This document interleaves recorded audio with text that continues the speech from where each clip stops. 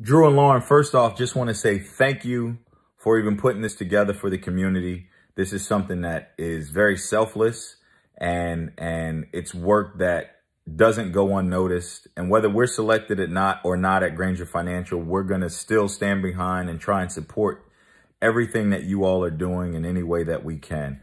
But to answer the question, how the Social Impact Fund would help our business specifically, is our main goal is to go and impact communities by putting people that look like me, look like the community in each one of these areas that are underserved from the insurance and financial services perspective. It's not about making money all the time. It's about impact. Ray Lewis said it best. Success is one thing. Impact is another.